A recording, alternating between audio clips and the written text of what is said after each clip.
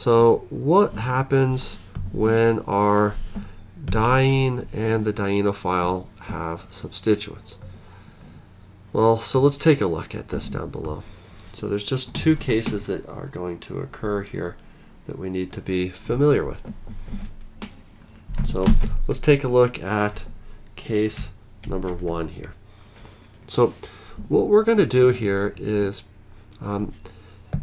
pretty interesting. It's something that we have to watch out for. So the problem might look something like this. So you might see your diene, but we're going to put a group over here.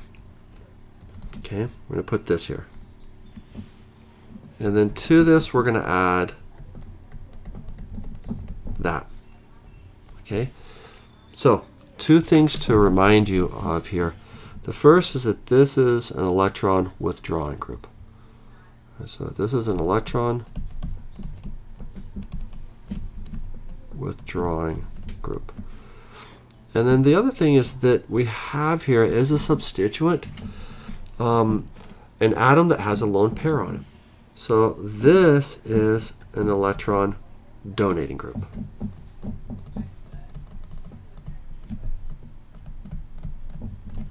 Right? Now, in theory, this could be added a couple of different ways. Well, first thing that we need to remember here is that this is always going to point in the endo position. So we already know that that's going to be the case. But the question is, how are these going to align with each other? Right? So that's what we have to look at. So, right, the idea here is this, as far as the reaction. So here's our question. So the question is, do we align the molecules like this? Right? So let's keep that stationary. So with the dienophile, do we add it in so that the CHO group is on this down position? So, right, down, right? Or do we add it in this position where this is up? And that's the question that we need to answer, right? Because it could lead to two different regioisomers with possible enantiomers. So it turns out that there's one of these arrangements that works. So if we leave this locked in that position, it'll be either this, right, or this.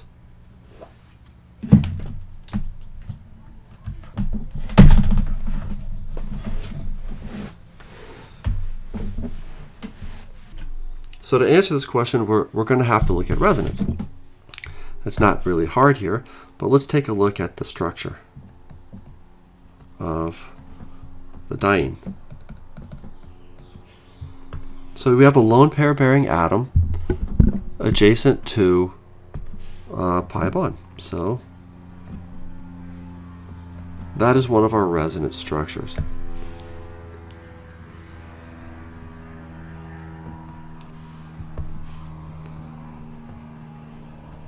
So that structure is going to give us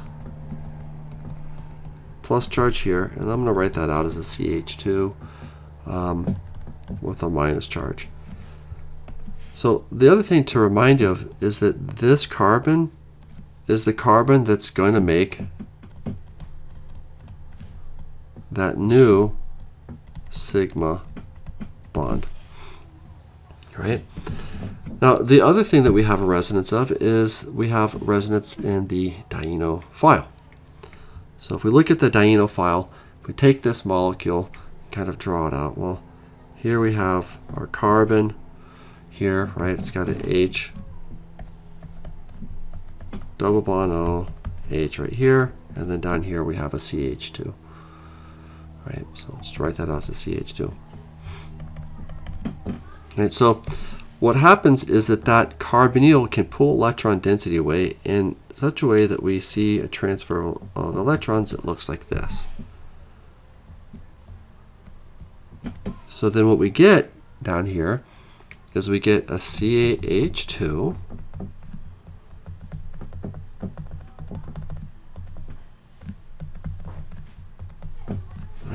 with a positive charge on it.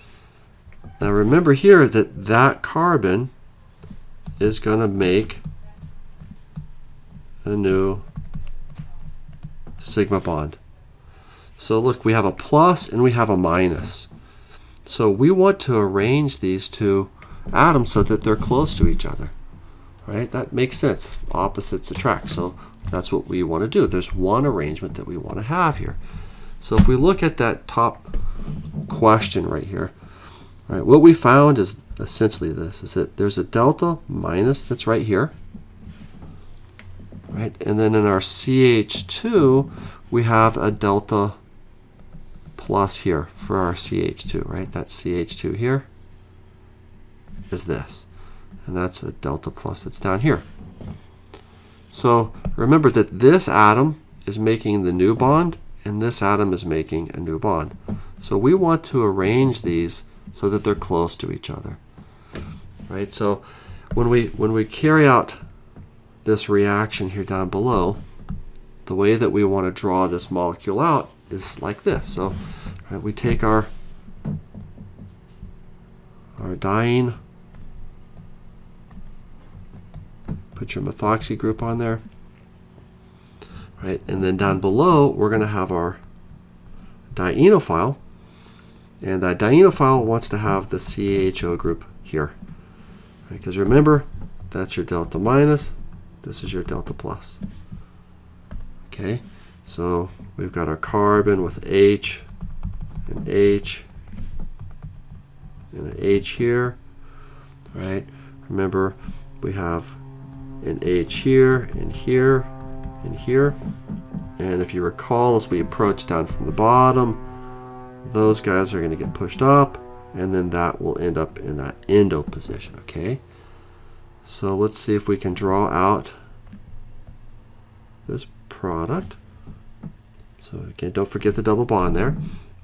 Now the other thing that we have to remember is that we have an OCH3 sticking off of that carbon, so don't forget that's there.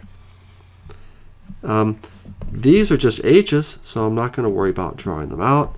And then we have a CHO group here. All right, so you're done. Now to compare your answer to the solution, we'll have to take this and flatten it out. So we're going to get this, and then as we rotate that towards us, that CHO group will be out as a dash.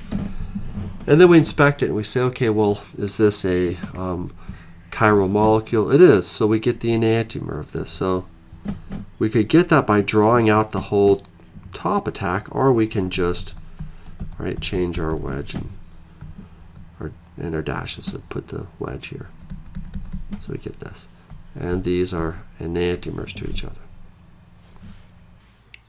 So the other orientation that's possible when we have electron donating groups on our diene is the following. So what we could do is we could have our diene like this, and we could put an electron donating group here. So when we do that, we end up having that same resonance concern that we had before. But the only thing that's going to be different here is where that delta minus charge ends up. So we're going to come around and we're going to do this. We're going to put our electrons here, and then we're going to pop them up to this position here. Now remember that CH2 that's here, that carbon, and the carbon that's right here down below, those are the carbons that are going to be making those bonds to the dienophile.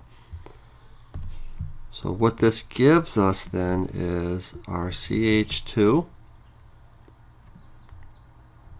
with our double bond oxygen with a plus charge here, but we'll have that minus charge up above. So that minus charged carbon is going to attract any positive charged carbons as far as the alignment is concerned. So what you'll see is a reactant like this, right, plus some type of dienophile. And recall from our previous example that our delta plus is down at this carbon. So that carbon here is the one that wants to align with the carbon that I circled from up above. Right, so again, kind of the red flag to look for this, like how do you know when to look? You're looking to see if you have an electron donating group on your diene. If you see that there, then you need to think about how the dienophile might align with it. So then, as far as writing this reaction out, it's not that different from what we saw in the previous example. So we have our diene here, and here's our carbon, here's another carbon. So that example that I gave up above had H's pointed kind of interior, those are your inner, and then this methoxy group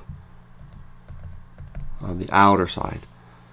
And remember we said this is our delta minus here, okay? When we align this down below, we're going to put our CHO group here, and H is like this. So remember that placing this kind of pointed into that direction gives us that endo. And then when we carry out this reaction, remember it's these carbons here that are making a connection, and then this carbon making a bond with that carbon. So what we're going to get is our skeleton is the following structure. Don't forget your double bond there. Right, so recall that these now are going to get pushed up.